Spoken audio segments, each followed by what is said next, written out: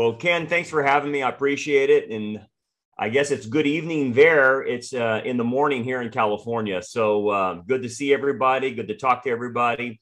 And what Ken had asked me to do is I just got done with an Exodus series, and he wanted me to relate it to current events. And so we're going to walk through that tonight.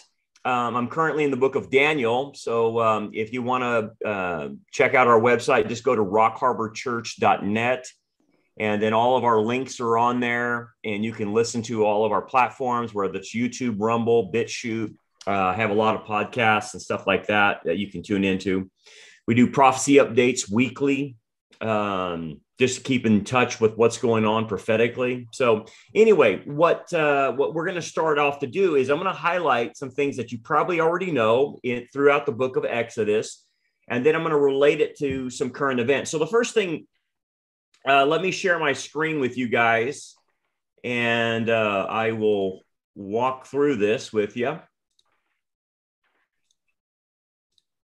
Hold on.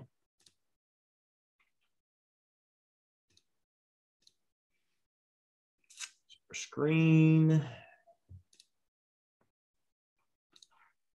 Okay. Okay. Ken, can you see my slide? Is that coming out okay? Perfect. Okay. Okay. So what we're going to look at then is lessons from the Exodus for our times. And if I can get this moving. So the first thing we need to understand as we're going through Exodus is the first highlighted thing is going to be that Israel is God's chosen nation. And we're going to see that they're in Goshen. They've been there, obviously, because of Joseph. And I want to talk a little bit about Joseph. But the point of Exodus, it's a typology for even what's going on today. So in your broader understanding of things, the Exodus is a typology for the Antichrist and Israel in the future. It is also a typology for our salvation through Messiah. So there's a lot of typologies it points to. But if you think of Egypt as representing the world, if you look at Pharaoh as representing an Antichrist type, and you look at Moses as a type of Messiah, then you understand the significance of Israel in the story, that God is going to deliver Israel from Pharaoh and from the world. And so when you look into the future, that's exactly what God is going to do with Israel in the future. He's going to deliver them, rescue them from the Antichrist at the second coming. And so what you really want to see is that typology and how to bridge it to current events. And so the unfortunate thing that's going on in Christian theology right now is replacement theology. And in replacement theology, you have this wicked idea that the church has replaced Israel.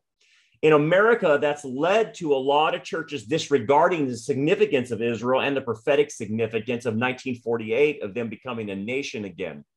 And so the majority of churches here in America totally ignore this prophetically. But as you know, remnant believers understand the plan and purpose of God for Israel, and they're God's chosen nation, even though they're in unbelief. They're going to come to faith in Messiah during the tribulation. So God's not done with them. So one of the things I want to show you is just some historical records. And this is where Goshen is. You can see in all the green area. And particularly, this is Avaris. This is the best archaeological findings that we have of where Israel had settled in Goshen. Today, the top layer would be considered where Ramses city was built.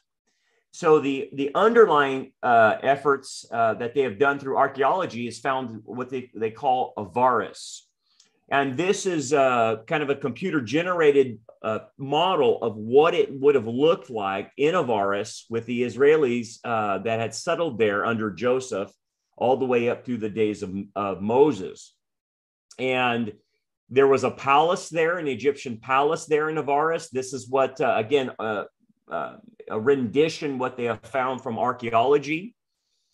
what it would have looked like in this palace. This is where Moses would have been found by Pharaoh's daughter. And you can see more of the palace here next to Avaris. And it would have looked something similar to this, where the Israelites were. Again, this is all recreation based on the archaeology of Avaris. And this is very interesting. In one of the areas in Avaris, you find a monument inside a pyramid grave. Let me show you real quick what that looks like. Here is the courtyard that they found in Avaris. If you'll notice the pyramid grave on the left-hand side, that's what they found, along with those other, let me see if I can point these things out. Do you see my pen? And I'm going through these areas right here, these things. That is graves. And right here is one, right here is one, and this is one, obviously. So when you count all these up, you end up with 12. And so what we see is in this courtyard, in this palace right here, someone buried 12 people. And the big one here that's focused in on is this one, which we assume might be Joseph's grave. And so these are probably the graves of the 12 patriarchs in Joseph's courtyard. Anyway, I wanted to highlight that so you can see. So let's go back a little bit. To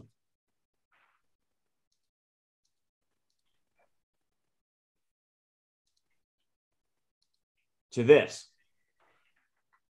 So inside that one monument, what they found was a statue of an individual that looks like this.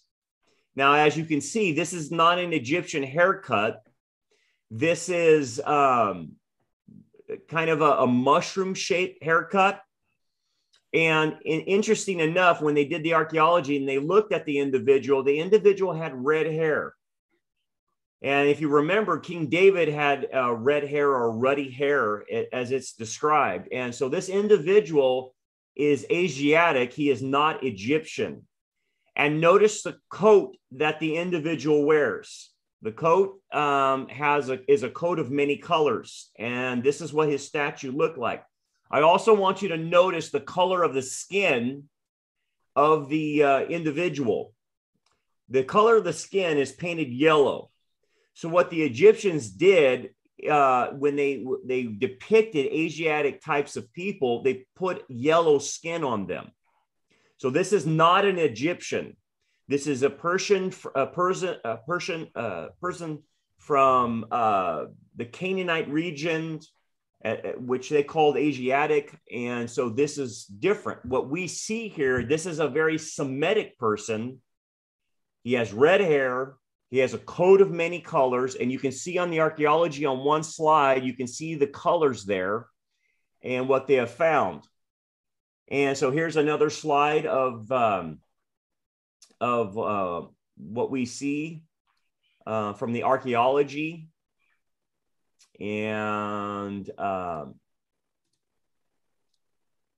again, you can see kind of the distinction right there in his arm of what that coat of many colors would have looked like. So what you're perhaps seeing is what Joseph looked like, and this is his tomb. Now, the interesting thing about archaeology here in the tomb, there was no body found.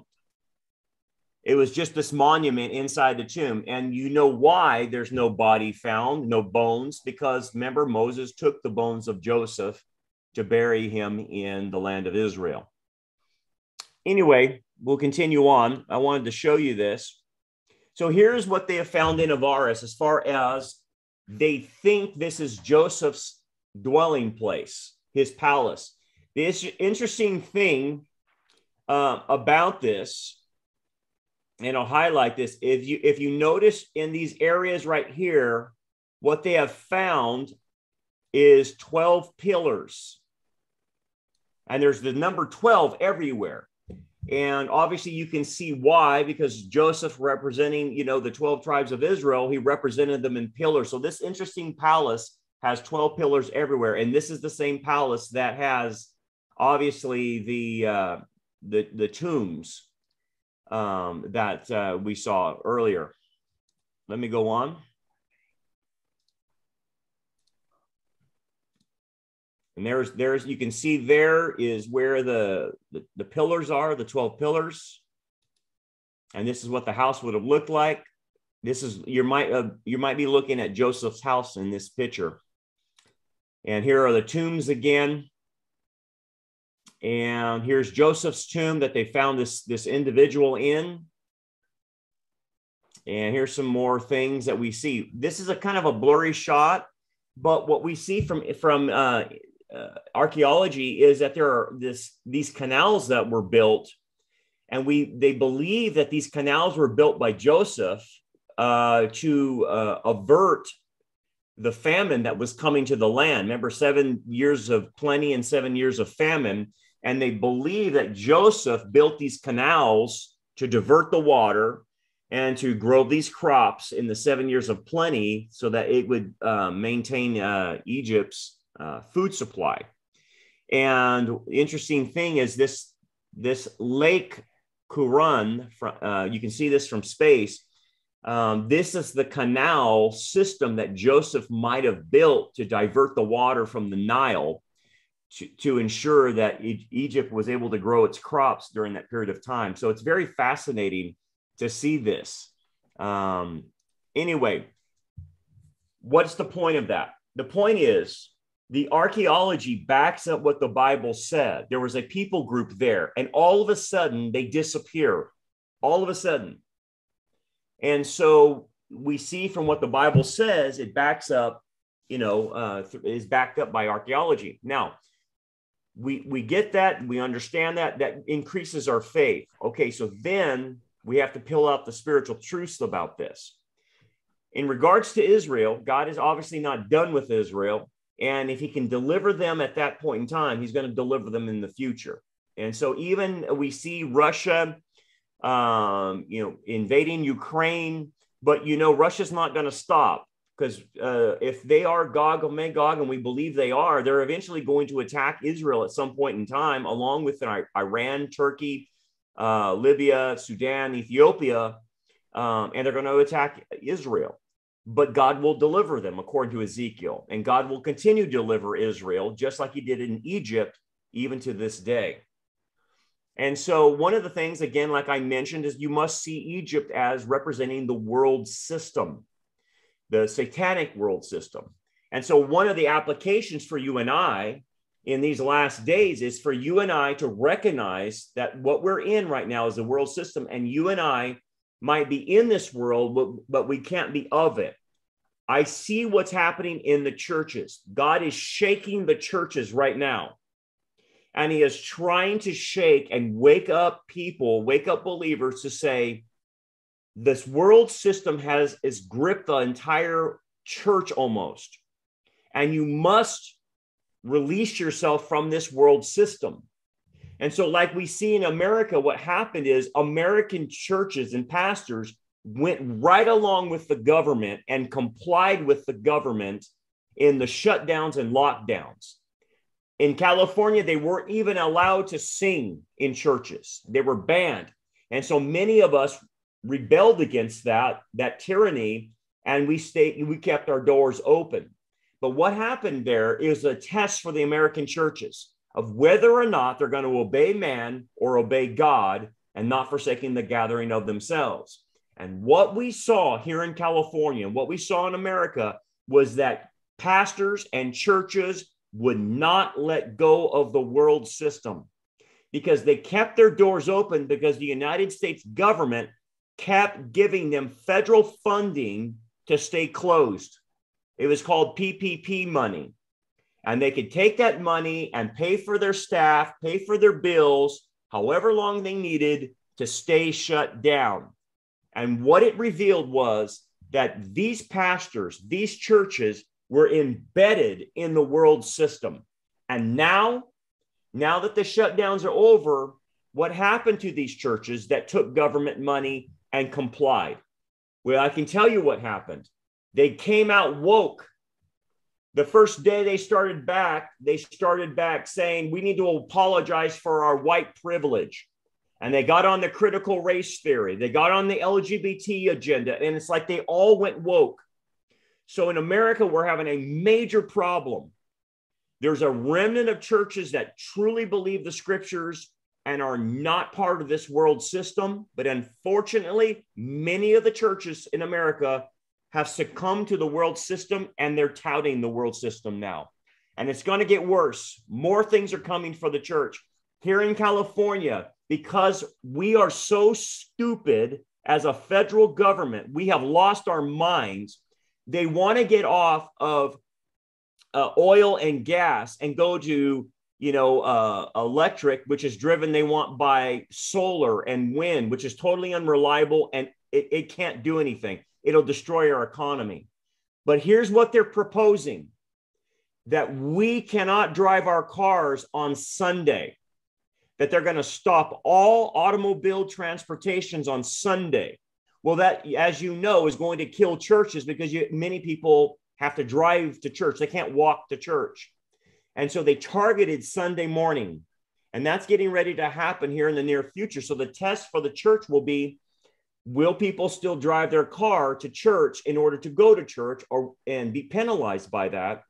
Or will the churches just comply and say, well, we're not going to have services anymore. We're going to go back to Zoom. We're waiting to see what the churches will do. But unfortunately, it's another test that's coming. And unfortunately, I don't believe a lot of churches will leave that world system. Anyway, I got to move on.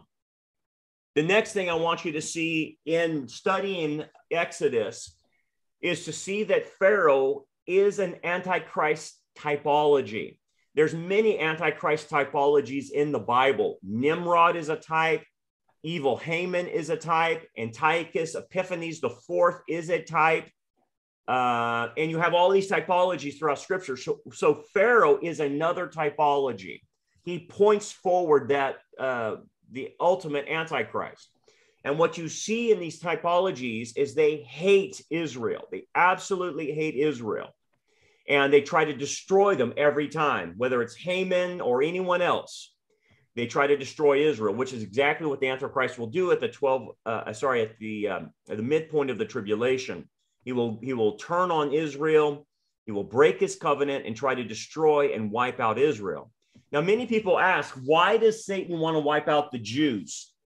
And why has he always wanted to wipe out the Jews? Well, number one, to destroy the line of the Messiah. But then now for our times, it's to destroy the Jews in order to prevent the second coming. Because when you study the second coming is predicated on Israel's receiving the Messiah as their Lord. And so his intent is to destroy every living Jew on the planet to prevent the second coming. Because if there's no Jew to call out for a Messiah and say, Hosanna, blessed is he who comes in the name of the Lord, then the second coming can't happen. And so that's how Satan works. He's trying to prevent the second coming because it seals his doom. Anyway, one of the traits that you'll see with Pharaoh when you study Exodus is he puts out propaganda. Propaganda lies and creates a false threat with Israel. And if you recall, he says, these people are getting too large, and the propaganda is that these people are going to take over us, and so we've got to reduce their number. We've got to put them in their place, and so otherwise they're going to team up with some other Asiatic tribes, and they'll overthrow Egypt. And so that was what the propaganda was, that we've got to do something about these Jews because they're a threat to our society. Now, if you bridge that to today, they're saying the same thing about Israel and the Middle East, and they say the same thing about Christians who believe the Bible. So many of you are part of this remnant church around the globe. You and I are their threat. They see us as standing in the way of their new world order, their new values, their new, whatever you want to call it, wokeism, Babylonianism, whatever you want to call it. You and I are the threat. We stand against the LGBT movement. We stand against the transgender movement. And because of that, we become enemies. And so what they do is make up propaganda about us and about Israel, right? They'll say to Israel, they're an apartheid state and that they're persecuting the Palestinians, when right now, Israel is currently going through a terror of Palestinian terrorists. They've killed about 11 or 12 Jews right now in Israel, and no one's really wanting to talk about it. And this terror keeps happening. But eventually it's going to come to Western society. And this is what you and I have to be prepared for, whether it's in Europe or in America or Canada, Australia. All Western societies are now targeting the Judeo-Christian ethics and morality, and they're targeting them as hatred, hate speech, and that we're intolerant. And so one of the things you have to prepare yourselves is they're making up lies about us. They're making up propaganda. So I've been the target of many lies because I kept my church open during the pandemic, because we realized the stats coming out were ridiculous. And this thing was survivable about 99.99%. They did not warrant a shutdown. So I got accused of being a murderer because I didn't care about people's health. And so I was murdering people, and I didn't abide by the scriptures of Romans 13. Well, I took a lot of heat, but it doesn't matter. They misinterpreted Romans 13 and they complied with the government. But anyway, it happened, and they made all kinds of lies and propaganda, and they're going to do it to us as well in these end times. Furthermore, when you see in Exodus that the maidservants, that Pharaoh put out an edict to eliminate the baby boys and kill them, basically, and throw them into the Nile. This is when the midwives decided to disobey the government, and they had the right to do that. And that's what you and I have to see in the times that we live in, is there are going to be times when we have to resist, that we have to say no, that we don't comply with the government, especially if they ask us to violate scripture. Another thing to think about, in the United States, our law of the land is the U.S. Constitution. Now, here's how to understand Romans 13. If a lower jurisdiction, like our governor here in California by the name of Gavin Newsom, who is nothing but a globalist who's been trained by Klaus Schwab, when he gives an edict out and says you must, maybe let's say he's going to put out the edict of you can't drive your car on Sunday and go to church. Well, I have every right to disobey him because he's not complying with our laws of the land in the U.S. Constitution. And in the U.S. Constitution, we have freedom of religion and the free exercise thereof.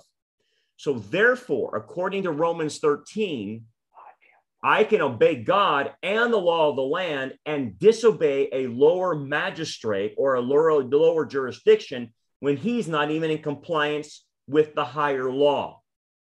And so that's where I think when Ken gave the example of this pastor there in England who stood his ground, preached the word, and got arrested, and then obviously got let off, he's obeying the higher law.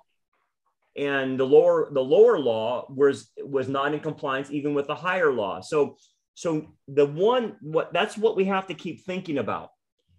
We always obey God over man, but then go to the higher law on the law of the land. And if the higher law allows you, then comply with the higher law and disobey the lower jurisdiction.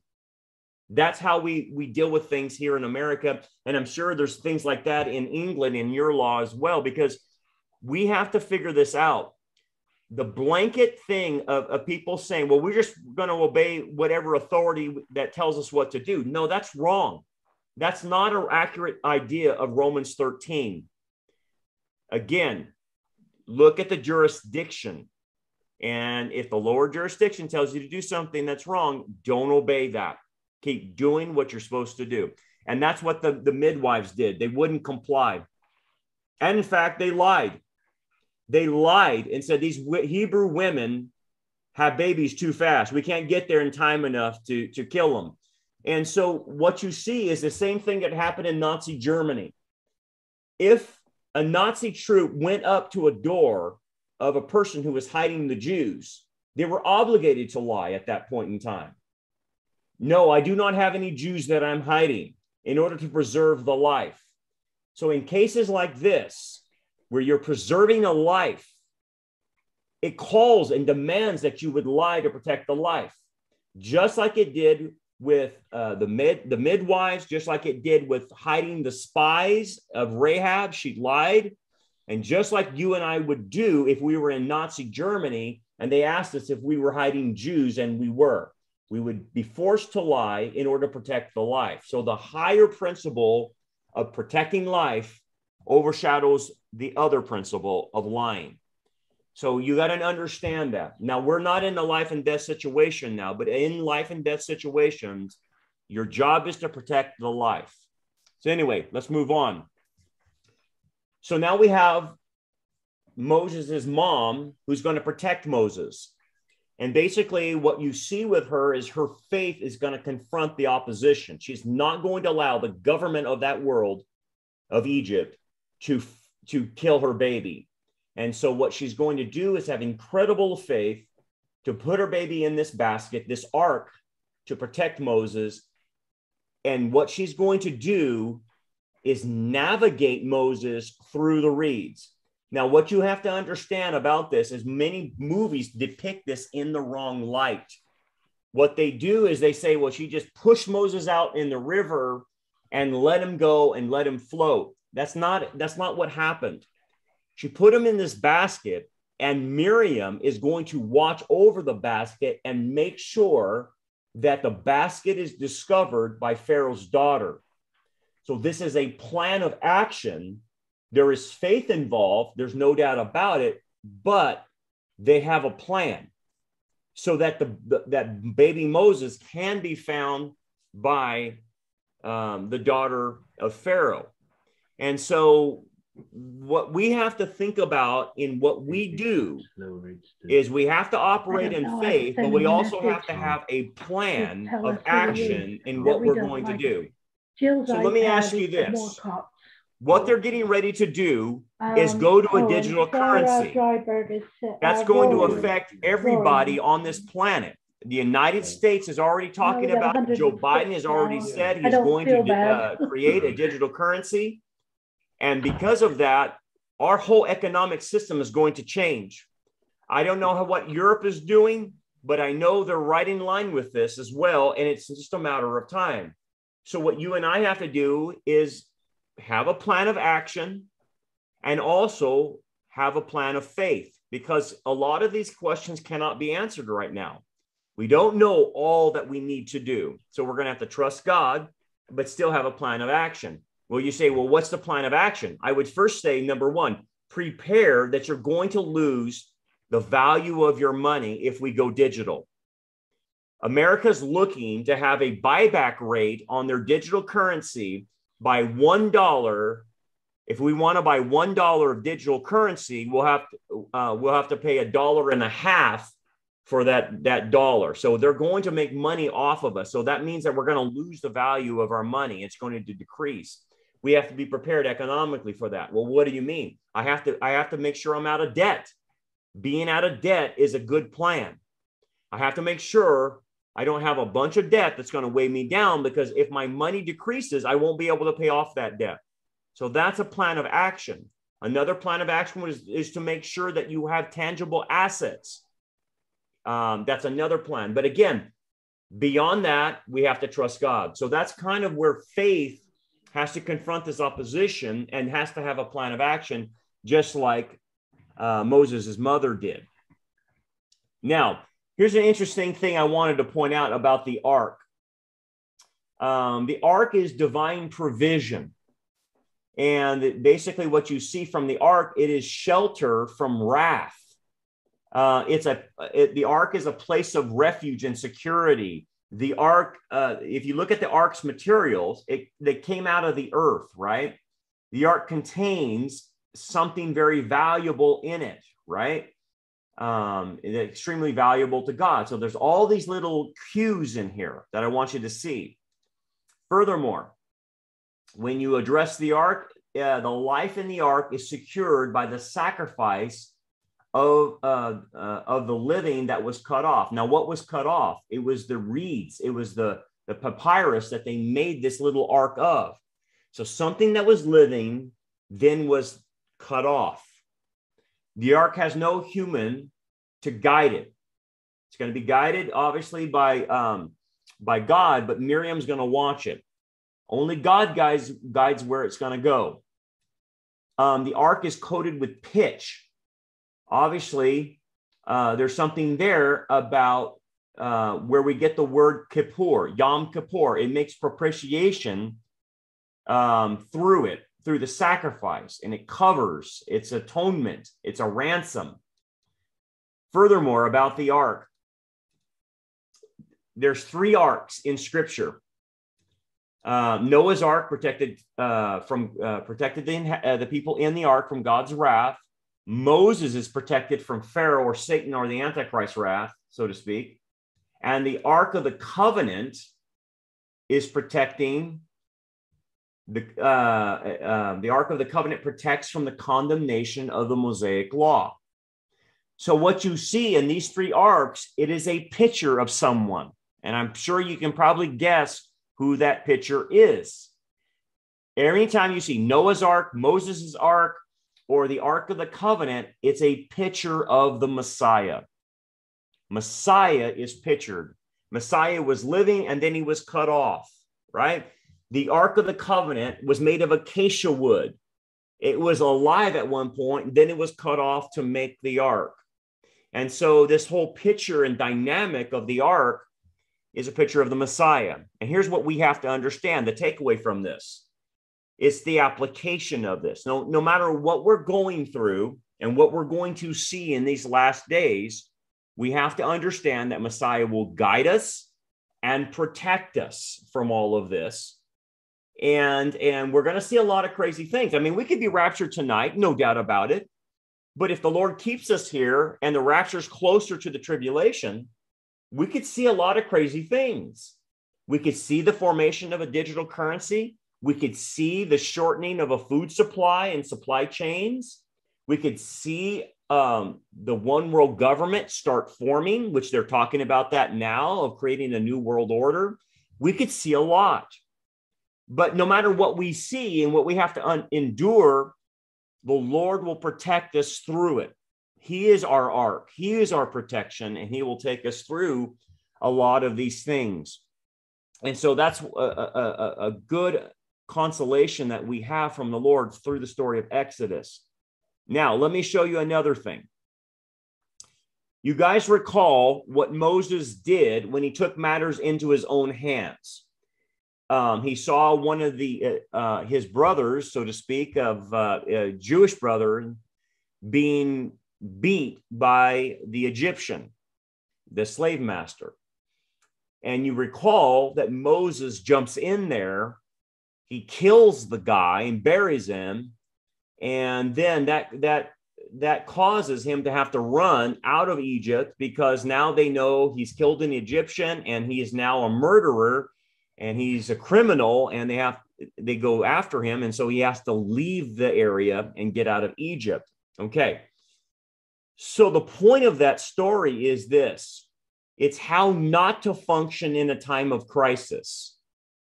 And that's the thing we have to understand. We're getting into a time of crisis in the church. We're seeing a lot of bad stuff happen in the church. We're seeing a lot of bad stuff happen in the world.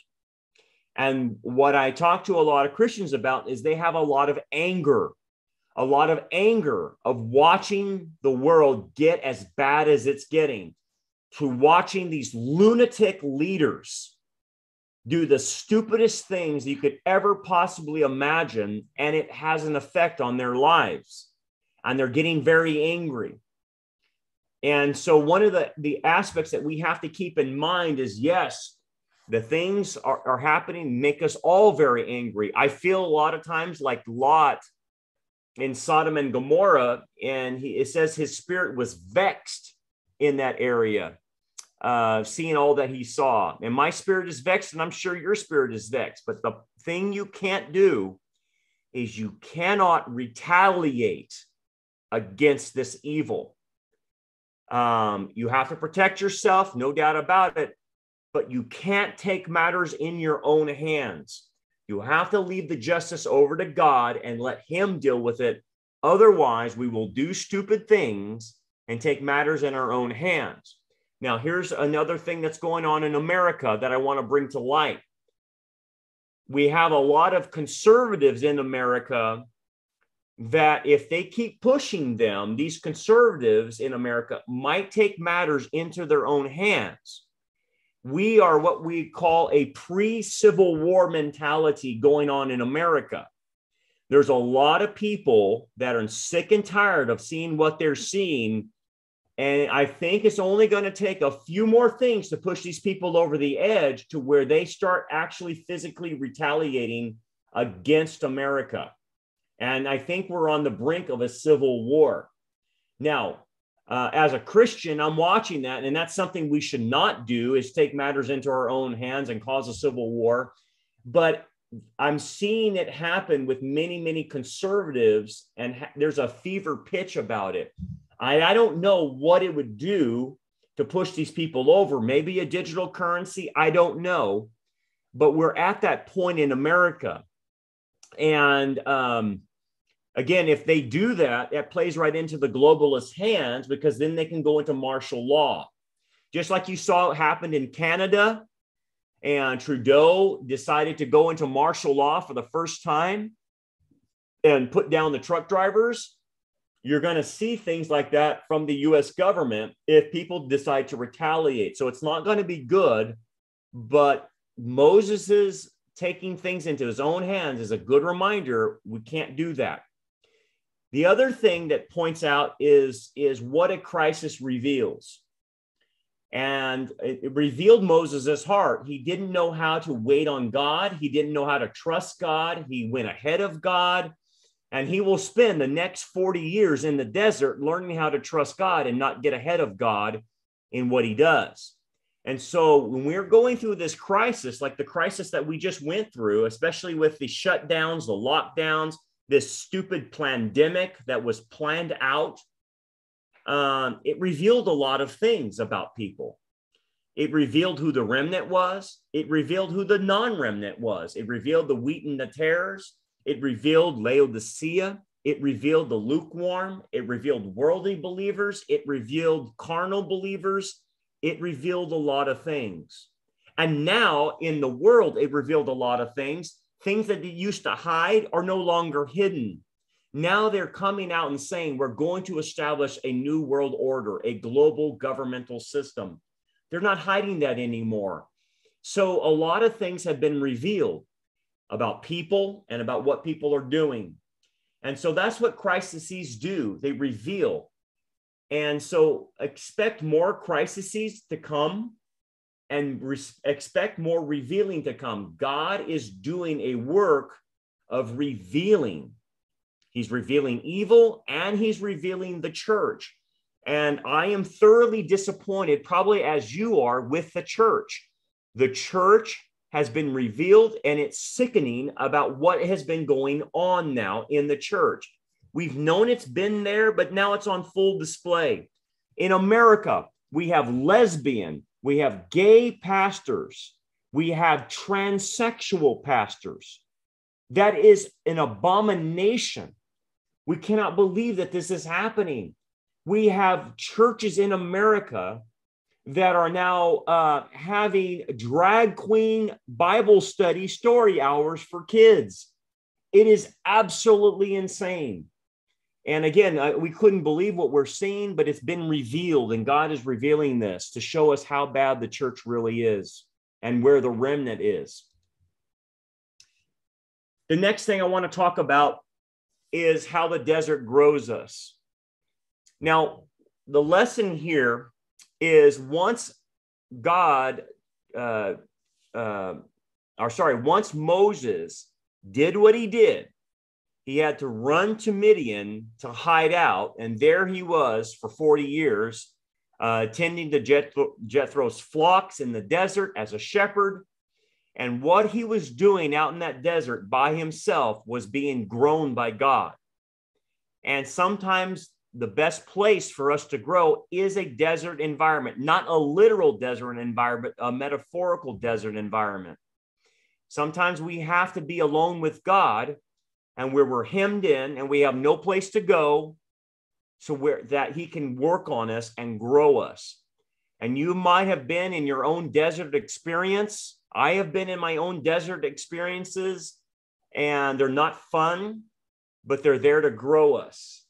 And you might be in a desert experience right now. And because of that, God is growing you. You may not see it, but think about what he was doing with Moses. For 40 years, he was watching the flocks of Jethro, because when he would become the leader of Israel, he was to be over the flock of Israel. He was to shepherd them. He was learning to be a shepherd leader. See, before this, Moses, he wanted to be a deliverer of Israel, but he wanted to be a rancher. And what I mean by that is the difference between a shepherd and a rancher is a shepherd leads the flock. A rancher drives the herd from behind. So Moses had to learn how to be a shepherd, not a rancher, to lead Israel, not to drive Israel. And so look, Moses learned that. He learned humility. He learned how to follow God's lead. And that's what we need to learn, because I can tell you this right now. This time that we're in is a very confusing time. Think about the media, folks. We don't know if they're telling us the truth or not.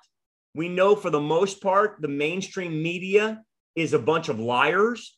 They're putting out propaganda, and you can't get a straight story.